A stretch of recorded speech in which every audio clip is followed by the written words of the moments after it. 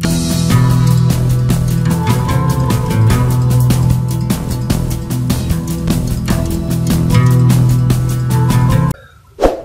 আলাইকুম, শ্যামনগর টেক পয়েন্টের পক্ষ থেকে সবাইকে শুভেচ্ছা।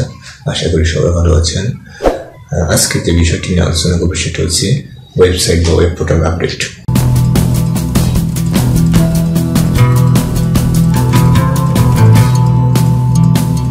আপনি যদি একজন সরকারি কর্মকর্তা বা কর্মচারী হয়ে থাকেন তাহলে অবশ্যই আপনার অফিসের একটি নির্ধারিত ওয়েবসাইট আছে। এই ওয়েবসাইটে প্রতিদিন, প্রতি সপ্তাহে, এমনকি প্রতি মাসে আপডেট করা লাগতে পারে। তো কিভাবে অতি সহজেই আপনারা এটা আপডেট করবেন, আমি সেই বিষয়গুলো নিয়ে পার্ট বাই পার্ট আলোচনা করব। আশা করি আপনারা আমার ভিডিও শেষ পর্যন্ত আমার সাথেই থাকবেন। ধন্যবাদ। আসসালামু আলাইকুম, শ্যামনগর টেক পয়েন্টের পক্ষ থেকে আপনাদেরকে শুভেচ্ছা। আমরা এই পর্যায়ে আলোচনা করব কিভাবে একটি সরকারি দপ্তরের ওয়েব পোর্টাল হালনাগাদ করতে হয় সে সম্পর্কে। তো তার আগে যদি আপনি আমার এই চ্যানেলে নতুন হয়ে থাকেন তাহলে অবশ্যই আমার এই চ্যানেলটিকে সাবস্ক্রাইব করে পাশে থাকবেন এবং পাশে থাকা বেল আইকনটি প্রেস করে রাখবেন। তো চলুন যাওয়া যাক মূল আলোচনায়। প্রত্যেকটি সরকারি দপ্তরের যে ওয়েব পোর্টাল আছে, এই ওয়েব পোর্টালটা বিভিন্ন সময়ে প্রয়োজনে এটা আপডেট করতে হয়। তো কিভাবে আমরা আপডেট করব সে বিষয়গুলো নিয়ে আমরা এখন আলোচনা করব। তো প্রথমে বলে রাখি, আমরা এখানে 5টা বিষয় নিয়ে আলোচনা করব। সেটা হচ্ছে ব্যানার, কর্মকর্তা প্রোফাইল, কর্মচারী প্রোফাইল, নোটিশ বোর্ড এবং খবর। এই 5টি বিষয় আমরা কিভাবে আপডেট করতে পারি সেটা জেনে নেওয়া যাক। তো প্রথমে আপনাদেরকে যে কোনো একটি ব্রাউজার ওপেন করে একটা সাইট, আপনাদের যে মূল ওয়েবসাইটে লগ ইন করতে হবে। তো মূল ওয়েবসাইটে লগ ইন করতে হলে আপনাদেরকে প্রথমেই আপনার সদর দপ্তরের যে মেন সাইটটি আছে সেই সাইটটির সাথে আপনি অ্যাড করবেন যদি আপনি জেলা দপ্তরের হয়ে থাকেন, এবং তারপরে আপনার জেলার যে নাম, এই নামটি বসাবেন। এরপরে government.bd/user এটি বসিয়ে প্রেস করলেই আপনার একটা সাইট নিয়ে যাবে। এখানে ইউজার আইডি এবং পাসওয়ার্ড বসিয়ে এবং একটা ইমেজ দেওয়া আছে, ইমেজটি এখানে অ্যাডজাস্ট করে বসাতে হবে। তো এখানে ইউজার আইডি পাসওয়ার্ড বসালাম। এখানে 8-2 অর্থাৎ 6, দেন লগ ইন। তো আপনাদেরকে এরকম একটা সাইট ইন্টারফেস নিয়ে আসবে। তো এখানে আপনি যদি প্রথমে পাসওয়ার্ড চেঞ্জ করতে চান তাহলে ডান সাইডে যে অ্যারো চিহ্নটা আছে এখানে ক্লিক করলে চেঞ্জ পাসওয়ার্ডের অপশনটি চলে আসবে। এখানে গিয়ে আপনি পাসওয়ার্ডটি সহজে চেঞ্জ করতে পারেন। তবে এখানে বলে রাখা ভালো, এখানে আপনাকে 8 সংখ্যার পাসওয়ার্ড বসাতে হবে। এখানে ছোট হাতের, বড় হাতের এবং যে কোনো সংখ্যা এরকম 8 থেকে 9টা ক্যারেক্টার বসিয়ে আপনি পাসওয়ার্ডটি চেঞ্জ করতে পারেন। তো এখানে দেখা যাচ্ছে এখানে কয়েকটা অপশন আছে, site manager, user manager, report, view site, answer video. এখানে এই যে সাইটগুলো আছে এই সাইটগুলো সম্পর্কে অবশ্যই আপনারা জানেন। তো দেখা যায় এখানে আমাদের মূল কাজটা হচ্ছে সাইট ম্যানেজার। এখানে ক্লিক করলে দেখেন content, web form, feedback, menu. আমরা এই কন্টেন্ট অপশনে চলে যাব। প্রথমে গেলে এরকম একটা ইন্টারফেস চলে আসবে। এখানে আমরা যে 5টা বিষয় নিয়ে আলোচনা করব সেটা হচ্ছে ব্যানার, খবর, নোটিশ বোর্ড, কর্মকর্তা প্রোফাইল এবং কর্মচারী প্রোফাইল। তো আমরা প্রথমেই একটি ব্যানার কিভাবে আপলোড করব বা কিভাবে আপডেট করব এটি নিয়ে জানা যাক। তো ব্যানার অপশনে ক্লিক করলাম। এখানে দেখেন অ্যাড ব্যানার একটা অপশন আছে। এখানে এই অ্যাড ব্যানার অপশনে ক্লিক করলে আপনাকে এরকম একটা ইন্টারফেসে নিয়ে আসবে। এখানে দেখেন নাম, বডি, এখানে order, turn off right side bar, publish domain and save. তো এখানে প্রথমে আপনার নাম দিতে হবে। এই ব্যানারটা কি নামে হতে পারে? তো ধরে নেওয়া যাক আমরা কোনো একটা প্রশিক্ষণের একটা ছবি দেব। দেখা যাচ্ছে অস্ত্র প্রশিক্ষণ। তো এখানে বাংলায় লিখতে হবে আপনাকে অস্ত্র প্রশিক্ষণের ছবি। তো ঠিক এটা কি ইংলিশে আর্মস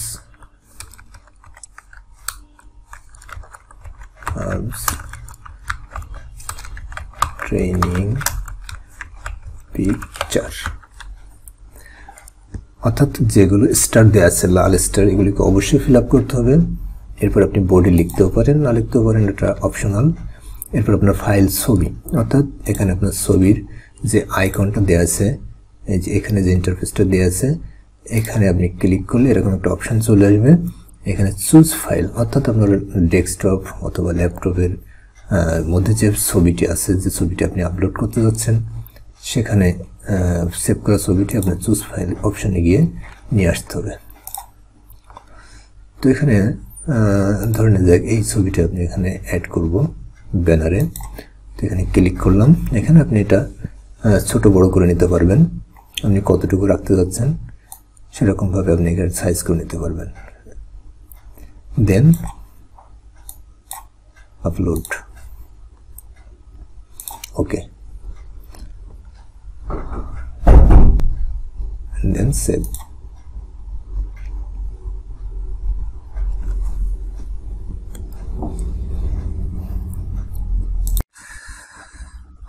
তো সেভ করার পরে আপনার এরকম একটা ইন্টারফেস আসবে। এখানে দেখেন যে অস্ত্র প্রশিক্ষণের ছবি পাবলিশড, অর্থাৎ এটা পাবলিশড হয়ে গেছে। এখানে যদি আপনি এডিট করতে চান আবার এডিট করতেও পারবেন, আর যদি ছবিটি আপনার মূল সাইট পাবলিশড হয়েছে কিনা এটা দেখতে চান তাহলে এখানে ভিউ সাইট, যে ভিউ সাইট অপশনটি আছে, এই ভিউ সাইটে গিয়ে ক্লিক করলে আপনাকে ছবিটি পাবলিশড হয়েছে কিনা দেখাবে। তো দেখেন যে ছবিটি পাবলিশড হয়ে গেছে। তো ঠিক একইভাবে আপনি আরও যদি কোনো ব্যানার এখানে অ্যাড করতে চান তাহলে অ্যাড ব্যানারে গিয়ে আপনি একইভাবে যে বিষয়টি আপনি যে ব্যানারটি অ্যাড করতে যাচ্ছেন তার নাম বাংলা, ইংলিশ এবং যদি কোনো বডিতে কোনো কিছু লিখতে চান সেটাও লিখতে পারেন। এরপরে ফাইল ছবিটি এখানে অ্যাড করতে পারবেন। এটাকে যদি আপনি এখানে অর্ডার নামে একটা অপশন আছে, শর্ট অর্ডার, অর্থাৎ যদি আপনি এখানে 1 নম্বর বা 2 নম্বরে এখানে পাবলিশ করতে চান সেখানে আপনি এটা সিলেক্ট করে দিতে পারেন। এখানে পাবলিশড দেন সেভ, অর্থাৎ এই একইভাবে আপনি আপনার অন্য একটি ব্যানার পাবলিশ করতে পারবেন। তো নিশ্চয়ই বুঝতে পেরেছেন যে কিভাবে একটি ব্যানার আপনার মূল ওয়েবসাইটে যে ব্যানারটা থাকে, এখানে যেখানে প্রথমে যে ব্যানারটি থাকে, অর্থাৎ এখানে অনেকগুলো ব্যানার আপনি অ্যাড করতে পারবেন পার্ট বাই পার্ট। তো নিশ্চয়ই বুঝতে পেরেছেন। তো এরপরে যাওয়া যাক কিভাবে একটি নোটিশ বোর্ড আপডেট করা যায়। তো নোটিশ বোর্ড অপশানে ক্লিক করলাম। এখানে দেখেন আমার অনেকগুলো নোটিশ এখানে পাবলিশ করা আছে। তো এখানে দেখেন ঠিক একইভাবে আপনি এই অ্যাড নোটিশ অপশানে গিয়ে এখানে বাংলা এবং ইংলিশ, অর্থাৎ যে নোটিশটি আপনি পাবলিশ করতে যাচ্ছেন, তো ধরে নেওয়া যাক আমি এখানে একটা নোটিশ পাবলিশ করব, কোন একটা অফিস আদেশ। তো আমি লিখলাম যে এটা বাংলায় লিখতে হবে প্রথমে, যে অস্ত্র প্রশিক্ষণের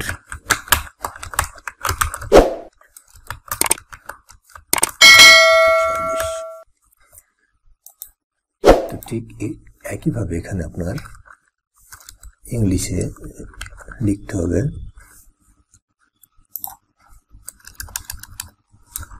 অফিস অর্ডার। তো দেন এখানে আপনার ফাইল ছবি, এখানে ফাইল যে ছবিটা আছে আপনার এখানে আপডেট করতে হবে, অর্থাৎ আপনার অফিস অর্ডারের যে আদেশটি আছে সেই আদেশটি যদি আপনার এখানে কম্পিউটার সেভ করা থাকে তাহলে এখান থেকে আপনি সেটা নিয়ে আসতে পারবেন। তো আমি এখানে ডেস্কটপে একটি সেভ করে রেখেছি, ফাইল, দেন ওপেন, সিলেক্ট ফাইল, দেন ওপেন, জাস্ট। তো এখানে আপনি আরও ফাইল যদি আপনার থেকে থাকে এখানে অ্যাড করতে পারবেন, যদি কোনো ছবি থেকে থাকে অ্যাড করতে পারবেন। তো এখানে নেক্সট অপশন যেটা আছে পাবলিশ ডেট, অর্থাৎ আপনি এই অফিস অ্যাড্রেসটি কবে পাবলিশ করবেন, অর্থাৎ যেদিন পাবলিশ করবেন সেই ডেটটা আপনি এখানে বসাতে পারবেন। তো আজকে যে ধরেন এখানে 7 তারিখ, আমি 7 তারিখ এখানে দিতে পারি। আবার আপনি যদি চান যেটা ব্যাক ডেটে দিয়ে দেবেন সেটাও আপনি দিতে পারবেন। তো আমি এখানে 7/1/2023, অর্থাৎ আপনি যে ডেটে এখানে পাবলিশ করবেন ঠিক সেই ডেটটা এখানে সিলেক্ট করে ওকে করলেই চলে আসবে। এবং এই অফিস আদেশটি, অর্থাৎ এই যে চিঠিটি আপনি কবে আর্কাইভে নিয়ে যেতে চান সেটিও এখানে দিতে পারেন। তো এখানে ধরুন আমি 1 মাস রাখবো এটা, দেন। তো এখানে বডিতে কিছু লিখতে পারেন, অর্থাৎ ওই চিঠির যে বিষয়টা মূল বিষয়টা এখানে এক লাইন বা 2 লাইন লিখতে পারেন, কোনো সমস্যা নেই। তো আমি লিখলাম না, সময় বাঁচানোর সুবিধার্থে। তো দেন পাবলিশ, সেভ। দেখেন অস্ত্র প্রশিক্ষণের অফিসিয়াল আদেশ পাবলিশড হয়ে গেছে।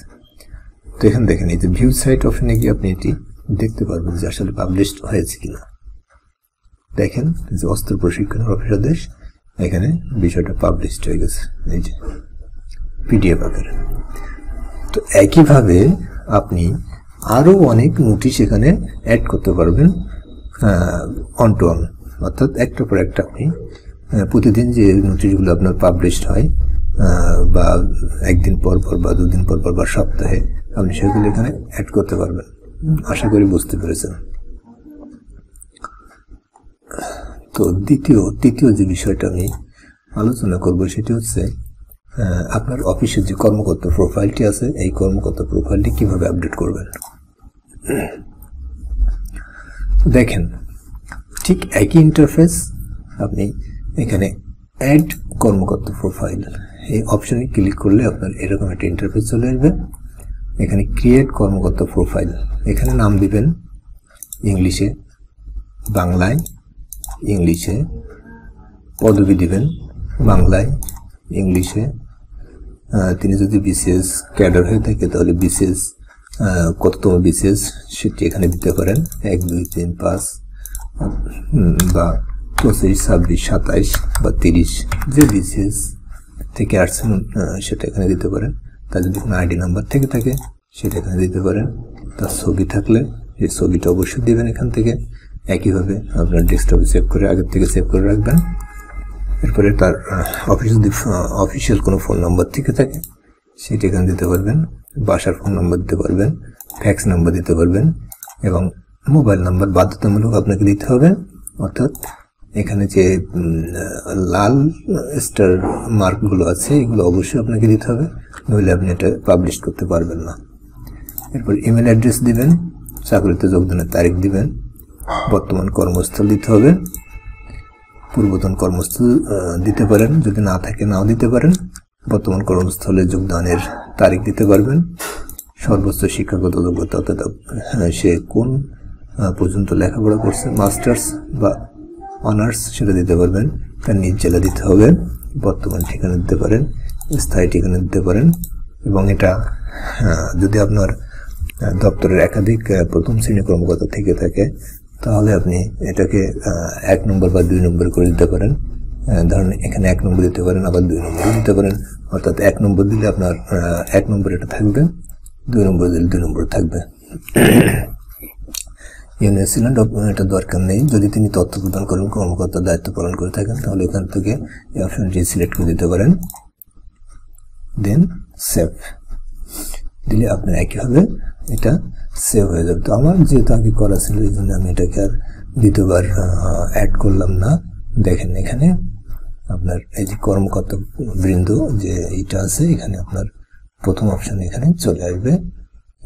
যদি আপনি 1 নম্বরে দিয়ে থাকেন দ্বিতীয় অপশনে একজন চলে আসবে, তৃতীয় অপশনে আরও আসতে পারে। তো আশা করি বুঝতে পেরেছেন যে কিভাবে একজন কর্মকর্তার প্রোফাইল আপডেট করতে হয় এই বিষয়টি। তো দেন আমরা নেক্সটে চলে যাব।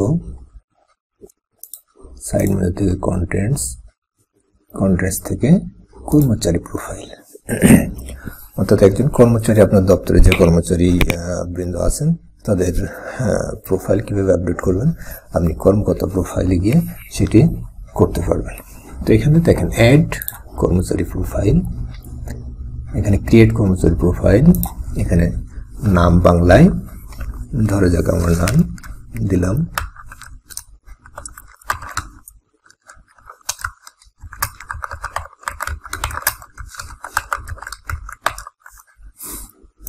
এটা ঠিক ইংলিশে কিভাবে দিতে হবে,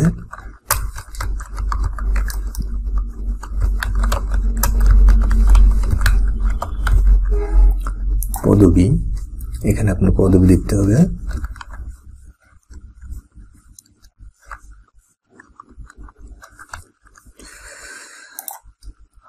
বাংলায়,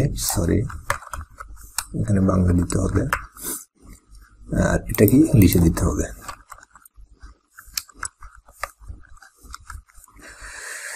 ঠিক একইভাবে কর্মস্থল বাংলায়, কর্মস্থল ইংলিশে, এবং তার ছবি দিতে হবে। এখান থেকে আগের থেকে ছবিটি আপনার স্ক্যান করে সুন্দর করে ইমেজ ফাইল আকারে রেখে দিতে হবে। তো সেখান থেকে সিলেক্ট করে নিতে পারেন। এবার মোবাইল নম্বর অবশ্যই বাধ্যতামূলক দিতে হবে, মেইল নাম্বার যদি থাকে দিতে হবে, বর্তমান কর্মস্থলে যোগদানের তারিখ, পূর্ববর্তী কর্মস্থলে যোগদানের পূর্ববর্তী কর্মস্থলের নাম এবং শিক্ষাগত যোগ্যতা যেটা থাকবে সেটা দিতে পারেন।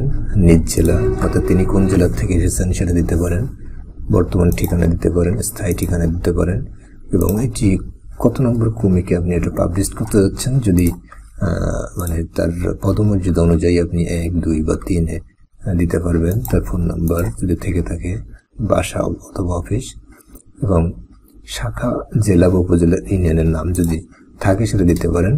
এবং দেন সেভ দিলে ঠিক আপনার কর্মচারী প্রোফাইলে এটি আপডেট হয়ে যাবে। এরকম কর্মচারী প্রোফাইলে এটি আপডেট হয়ে যাবে। আশা করি বুঝতে পেরেছেন। তো নেক্সট আমরা আরেকটি বিষয় নিয়ে আলোচনা করব, খবর। আপনার প্রতিদিন আপনার নিত্য নৈমিত্তিক খবর আপনার অফিসে থেকে থাকতে পারে। তো সেই খবরগুলো যদি আপনি পাবলিশ করতে চান, তাহলে আপনি খবর যে অপশনটি আছে এখানে কন্টেন্টসে গিয়ে দেখেন যে খবর, এই খবর অপশনে ক্লিক করে আপনি খবর আপডেট করতে পারবেন। তো এখানে একইভাবে অ্যাড খবর, আপনার খবরের শিরোনাম দিতে পারেন। এখানে যে এরকম দিতে পারেন যে অস্ত্র প্রশিক্ষণ শুরু।